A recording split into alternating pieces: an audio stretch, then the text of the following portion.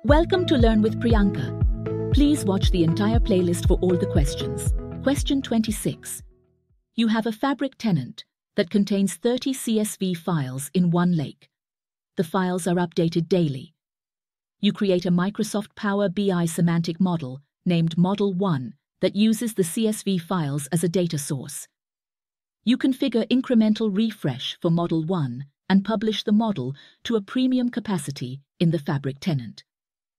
When you initiate a refresh of Model 1, the refresh fails after running out of resources.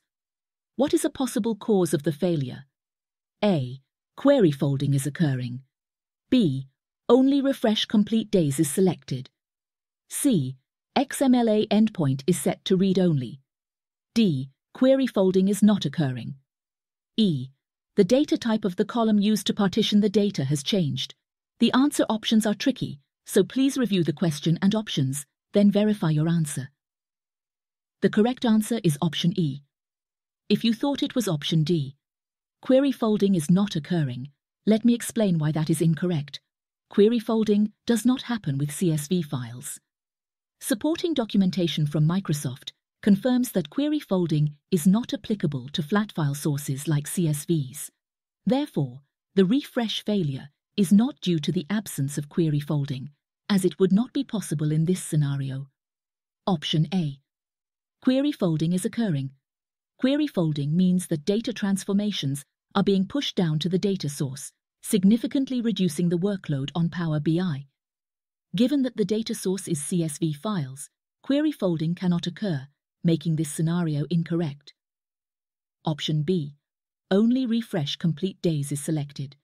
This setting ensures that all rows for an entire day are included in the refresh operation. It does not directly address the issue of running out of resources during the refresh, so this option is incorrect. Option C. XMLA endpoint is set to read-only.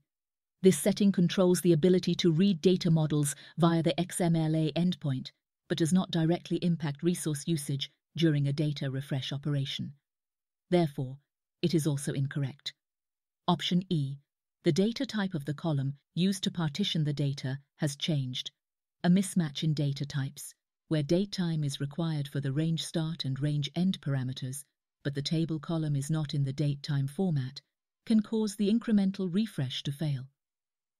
Both the parameter data types and the filtered data column must be in the datetime format. If not, the query cannot be folded properly, leading to resource exhaustion during the refresh.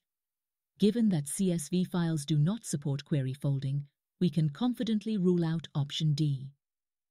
The refresh failure for Model 1 in our question is likely due to a data type change in the partition column, making option E the best answer.